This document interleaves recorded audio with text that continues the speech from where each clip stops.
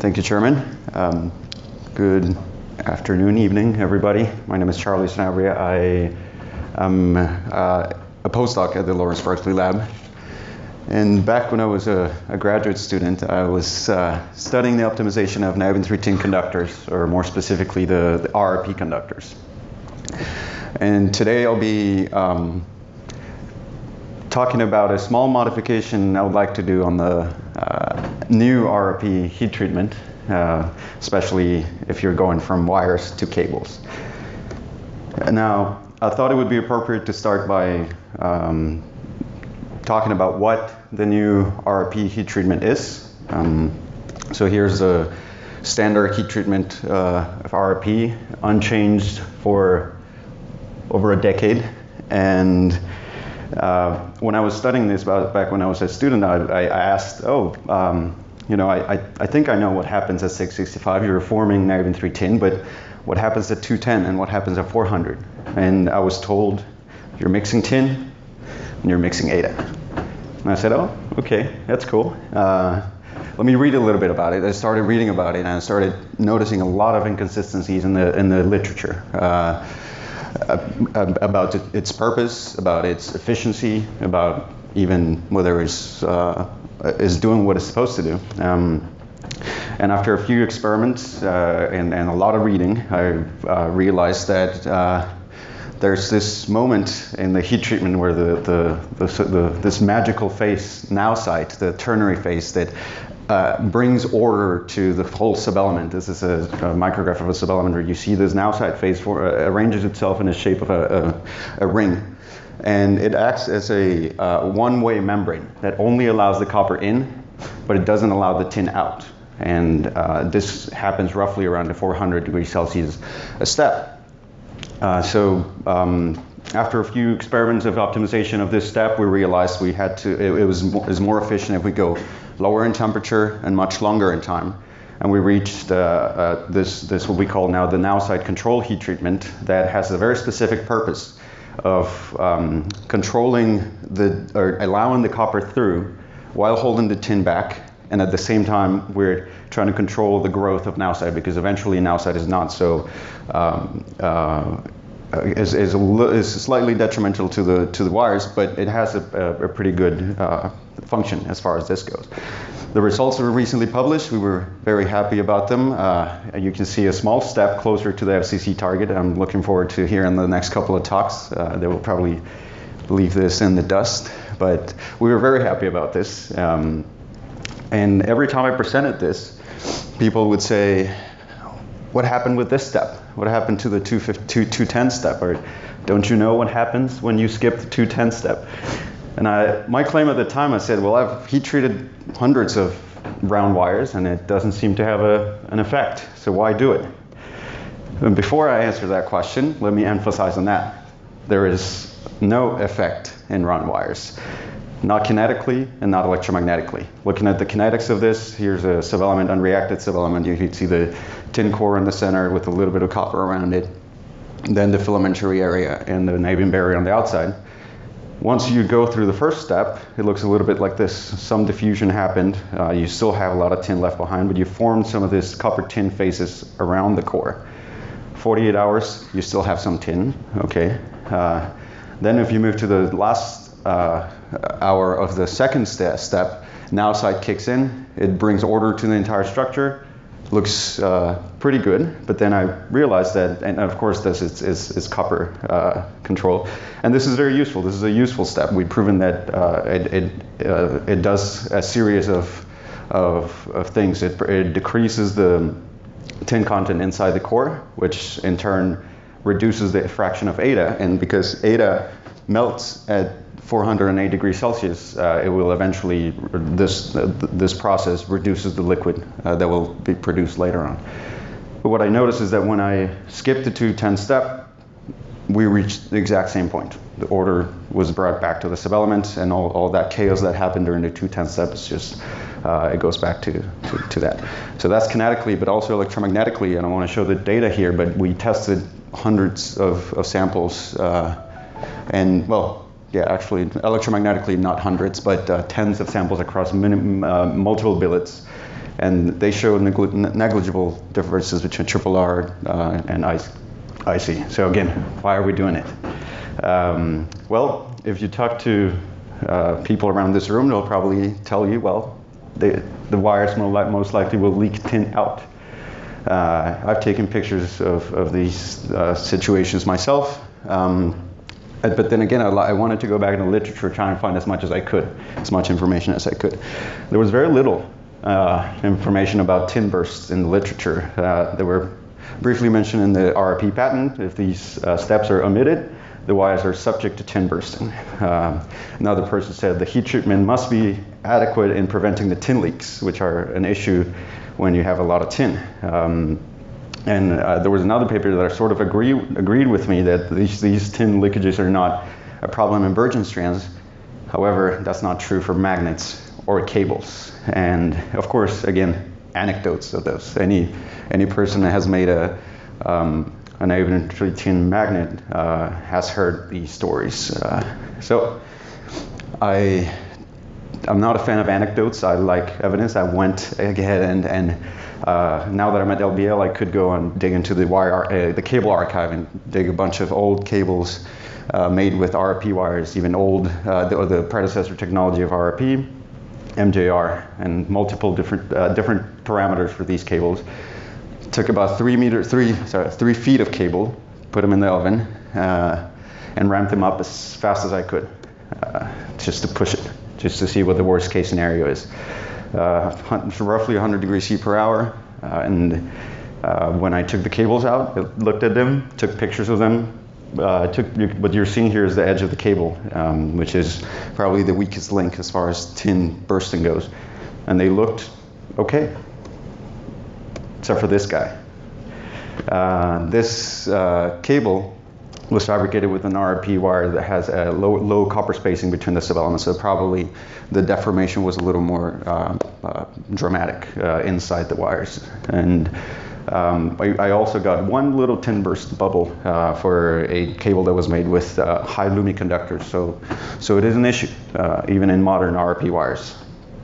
So just for the sake of curiosity, we went and looked at the cross-section of this, although not much to learn from this, so other than this is pretty dramatic. A lot of tin came out, lots of deformation, and you can see probably the pinching point right there where the subelement got too close to the copper jacket and poked a hole through it. So let's go back to the prevention mechanism. Again, not much mentioned in the literature, but the claim is that you're forming this protective copper tin layer around the tin core to prevent that from spewing out tin. So I took some pictures at different stages. At 0 hours, just at the beginning when you first get to 210, you're already started forming this copper tin layer around it. At 24 hours, you have a thicker layer, of course. Now, this wire is a modern RRP wire, so it has a subelement size of a diameter of around 50 microns. So, and right here, that thickness is roughly 5 microns. And after 48 hours, they look exactly the same. So right off the bat, we could take out 24 hours and just do the first 24, and we're okay, right? So, but I said, well, how much lower can we go? I looked at some diffusion couple experiments in the literature and found that, in fact, a 5 micron layer, like the one you see here on the right-hand side, can be grown in less than 10 hours, or roughly 10 hours, by those diffusion couple experiments. So I said, all right, let's look at these cables that previously produced all this tin. And just a brief reminder of what the parameters are. This one is made with a modern RRP wire with 55 microns in size. Remember this, there's a limit of the thickness here because you only have so much copper. After the boundary reaches the niobium filaments, the diffusion stops. This other one, however, has a much larger subelement, 80 microns, so you could grow a thicker copper tin layer. But I risked it. I went as little conservative as I could. I did 4 hours only at 210 and looked at what had grown up to that point, roughly 4.5 microns in thickness, this copper tin layer.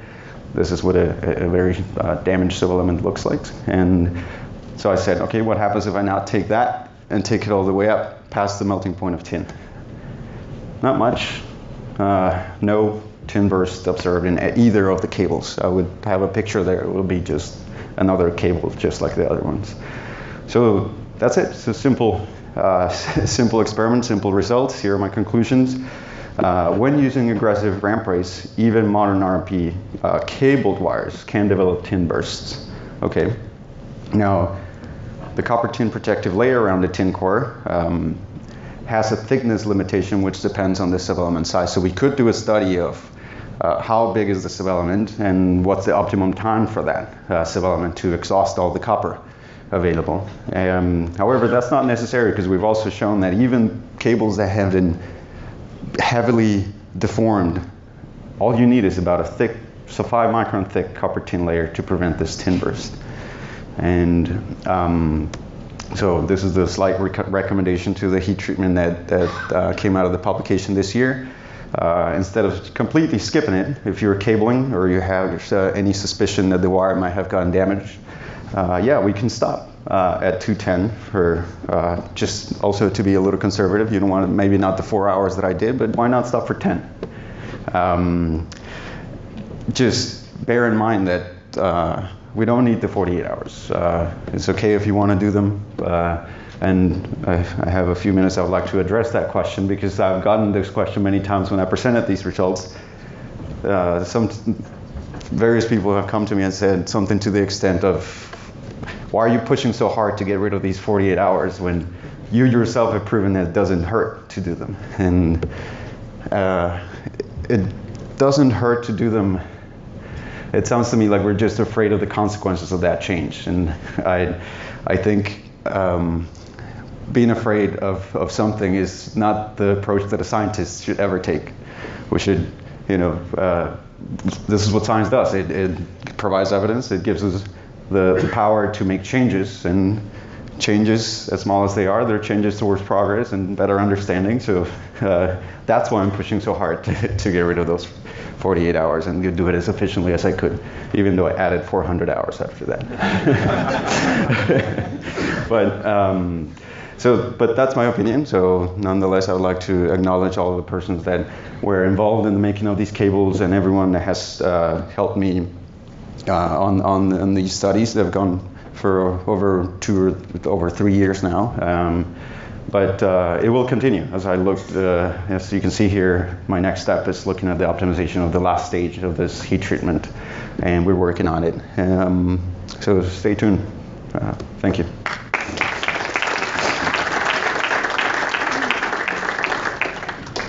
Thank you very much, Charlie. It's time for our question. Yes. I'd like to give you another reason for the 210. I recognize Eric Gregory, who really worked with the rod and tube well before Oxford got involved. Yeah. And in 2002, 2005, I asked him, why this 210 step?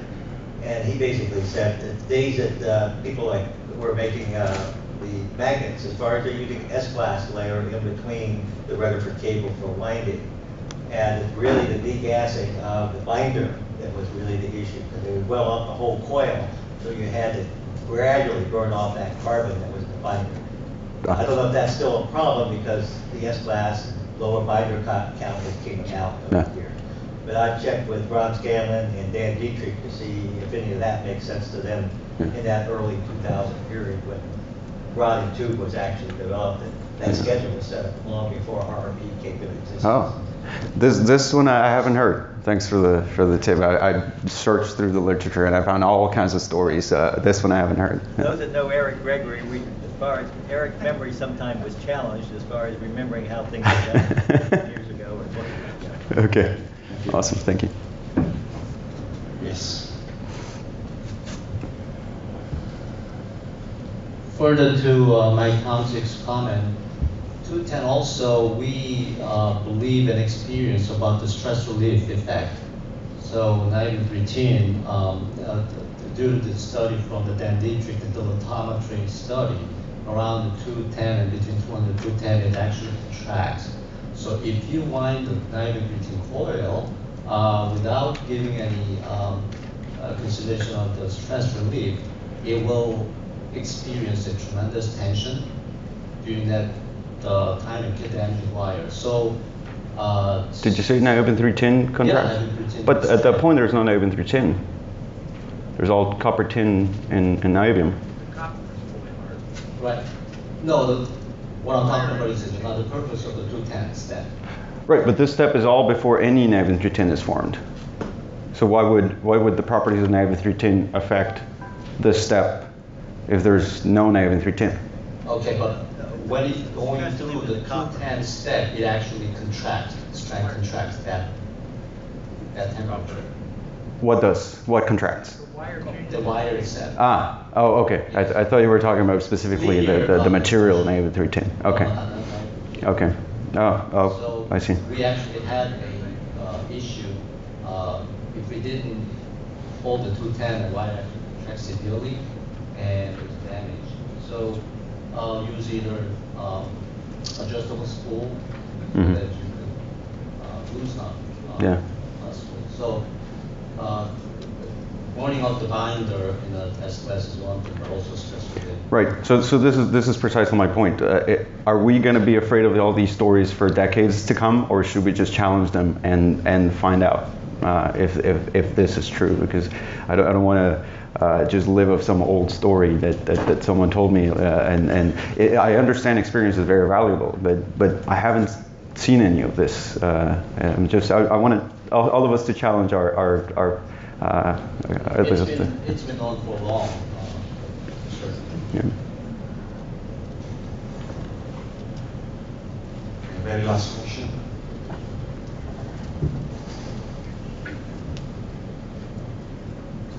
Also about this 10-hour step, is it enough so that, because when we react large coils, we need that the temperature is homogeneous into the coil. Correct. At every point, this layer, protecting layer is forming everywhere in the coil. So is it enough, this 10 hours? Or?